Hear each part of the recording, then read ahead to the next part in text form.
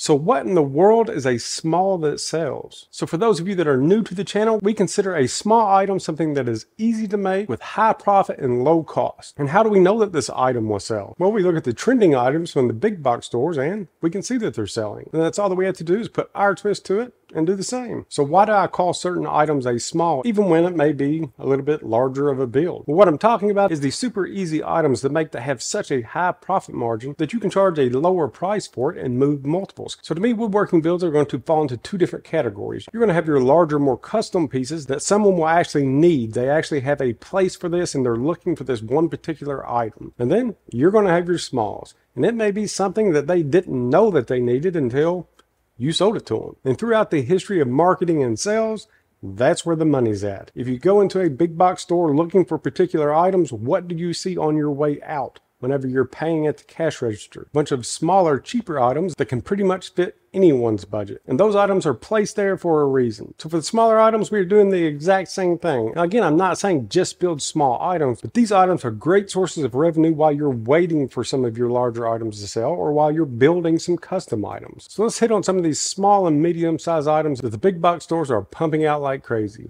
So while I was doing the research for this first one stopped me in my tracks. So check this out. These are hanging cutting boards. And we know that cutting boards have been hot for a long time. They have been trending for a long time, but they have been overmade, oversold. And in order to sell a normal cutting board, people have sliced their profit margins down so thin that really they're not making any money unless you can do something like this. And we've talked about it before. If you can take a weakening, hot, or trending item and make it into something that is different and multifunctional, then you're opening up a whole new set of customers. Because even people that already have cutting boards, they would want something like this. I have cutting boards and I would want something like this. But the one thing that I wouldn't want is to spend $140 on this because it's only 1/2 of an inch thick. Okay, so what caught my eye and made me stop scrolling was its shape and functionality. So this is a great piece of wall decor. It's almost like a piece of art in itself, and it's useful. So let's break this down real quick. I've already said that this material is already 1/2 of an inch thick, and the diameter of this circle is 22 inches. Now I'm sure to pump these out, all of this is done on CNC machines, but this would be super easy for anyone to do. So the first thing that you're going to want to do is to glue up two 22 by 22 squares. And if you're asking why two,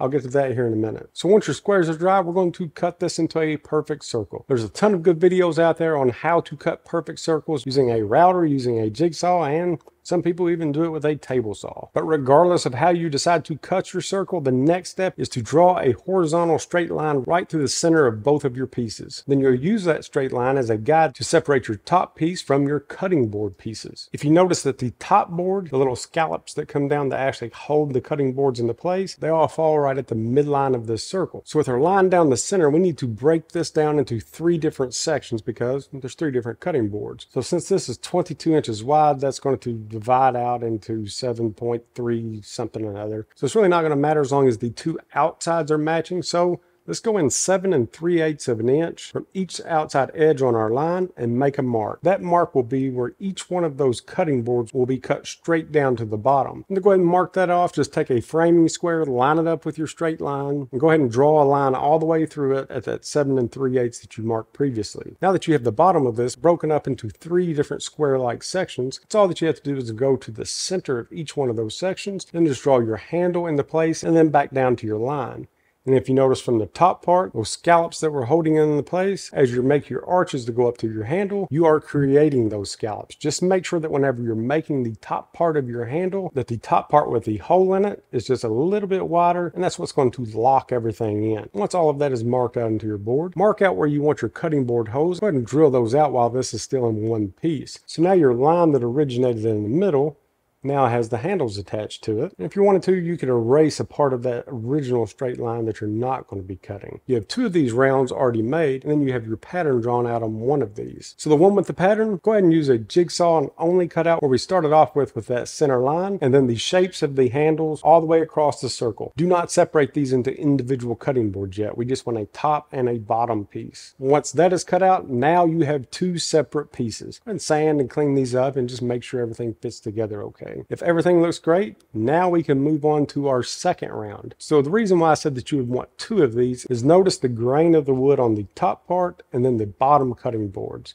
it's going in the opposite direction. And that's what helps to give this that unique look, because people are looking at it, it's like this is a perfect circle, but there's two different grain patterns that intersect. Well, that's all that they have done. And make sure to do this before you cut that out. I guess I should have mentioned that earlier. Is on your first round, have all of your grain going horizontally, and then on your second round, rotate it to where the grain is opposite or vertical. Now you can take your bottom section of your originals, lay it right on top of your second round. Just trace that out and go ahead and mark your 7 3/8 on both sides and straight down. Once that's traced, cut your second round just like you did for your first. Once you have both of those cut out and cleaned up, just swap out the two bottom pieces. That's going to make the grain of your cutting boards opposite of the grain of the holder. Now, of course, you can do this and only make one if you would like, but if you're going through the steps and there's really no additional steps and you can make two at the same time, then why not? And the only thing left to do is make that final cut separating the cutting boards, and you can just do that with a jigsaw up against a straight edge. Then once you have all of your pieces cut, I'm sure that they have just finished this off with some type of a food grade oil. And then as far as hanging this on the wall, you can just install some little keyhole hangers or some sawtooth hangers. Regardless, I can guarantee you these things will sell because these things are unique and they are awesome. And when you put those two combinations together, you're going to sell it.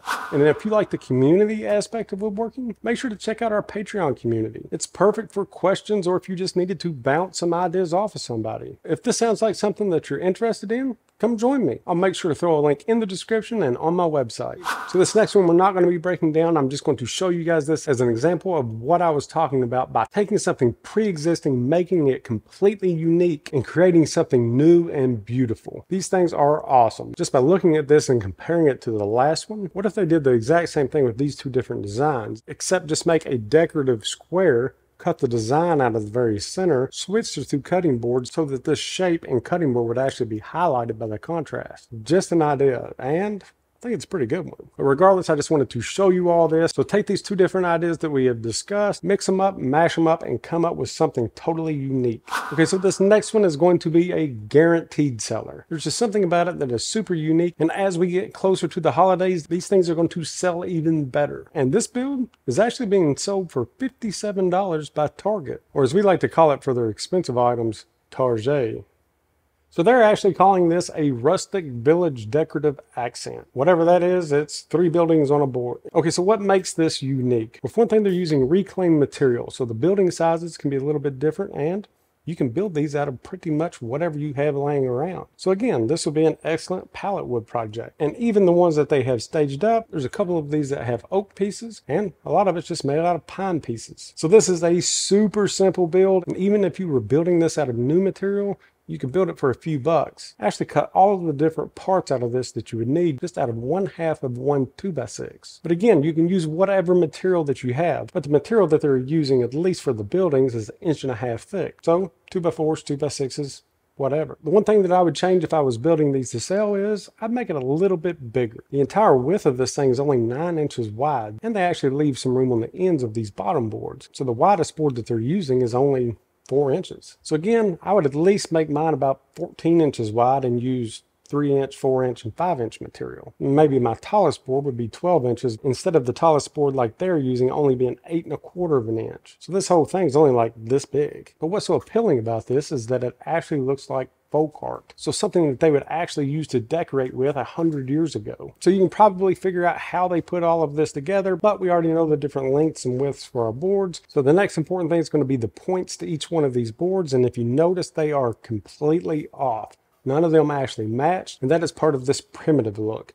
Everything would have just been randomly hand cut back then. So do the same. You can use a miter saw, or you can hand cut it if you'd like, but make sure that your angles are offset like these. It's just part of the look. And then all these little dark windows and doors, they didn't just take a magic marker and color those in. They did it like this. Let me show you how I did this one. If I were going to be making several of these things for the windows, I would just take a bolt and grind down each side, making a rectangle. But since I'm only making this one, I'm just going to be using what I have, which is a piece of key stock. Then I'm going to start off with my windows. So let's say if I want one here, I'm going to hammer this in.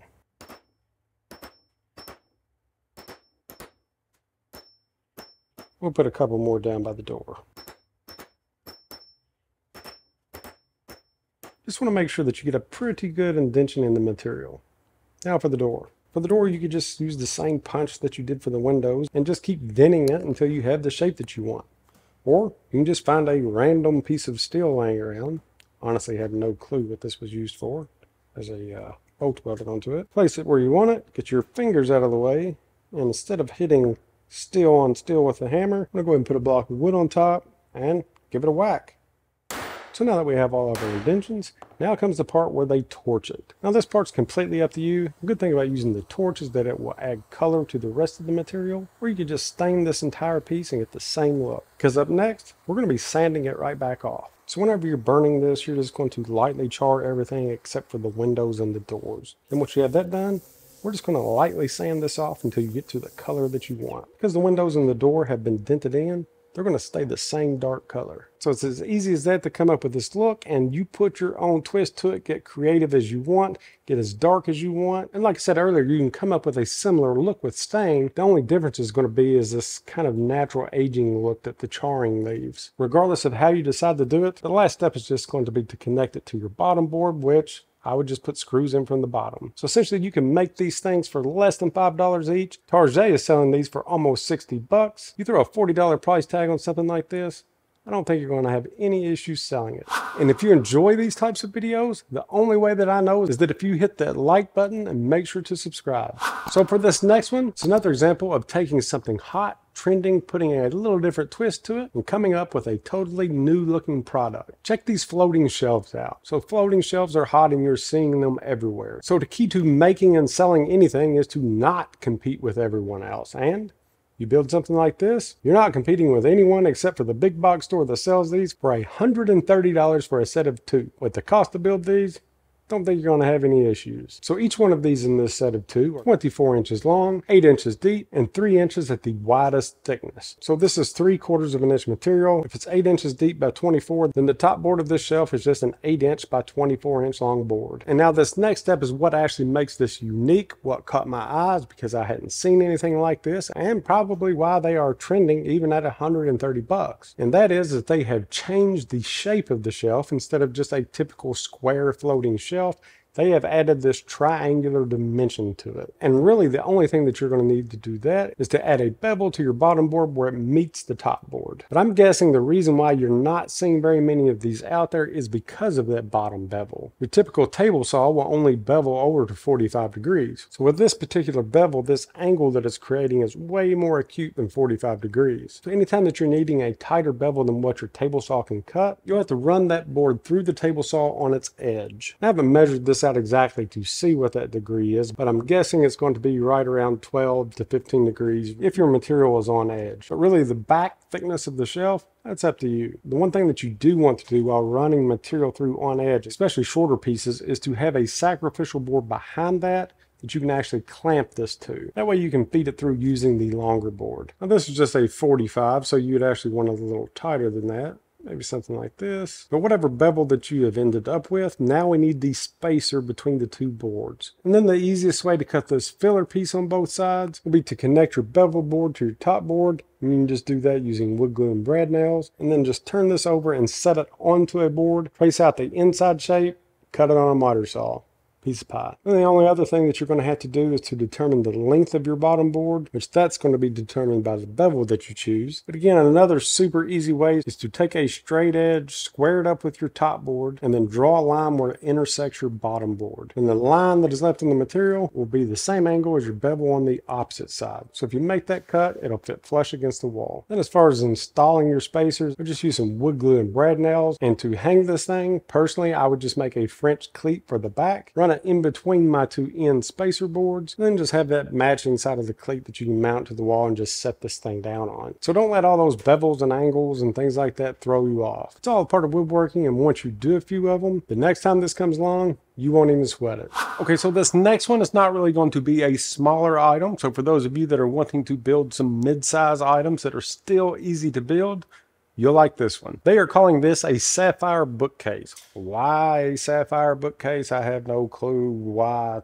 sapphire has anything to do with this, but If you do, drop it into the comments because I'm clueless here. It's just a cool looking bookcase that is made out of hexagons that happens to be in the trending section, which tells me they're selling these babies, and they're selling these things for almost 200 bucks a piece. So let's go ahead and break this down. If I were building this, I would start with the hexagon. So hexagons are actually super easy to build. Every angle on a hexagon will be 30 degrees. And in this case, each one of these are 16 inches wide. So that tells me that each one of my sides are 8 inches long. So for each one of these compartments, you're going to need 6 boards that are 8 inches long with a 30-degree miter on each side. Now, as far as the depth of this material, honestly, that's something that can be up to you. How deep do you want your bookshelf? In this case, it's actually 10 inches deep, with the exception of the one hexagon with the contrasting color on the outside. It looks like that they used about an inch wider material for that one, which I actually really like. I like how they have the contrasting color of the frame to the shelf, but then tied the color of the frame back in with this one hexagon that protrudes just a bit from everything else. Just that one shelf adds dimension to this entire project. But once you get all of your 8-inch boards cut, just lay them out on the table, add some wood glue, and then throw in some brad nails or screws. Once you have your 5 hexagons made, let's go ahead and attach those to each other. That's all that you'll have to do is lay these things out on a table, and then you can counterbore and screw these things together. So once your shelves are all attached, let's go ahead and make this frame. So if you notice, this frame is actually made out of 3 different sections that are kind of assembled like a drawer or a box. So just to simplify things on this frame,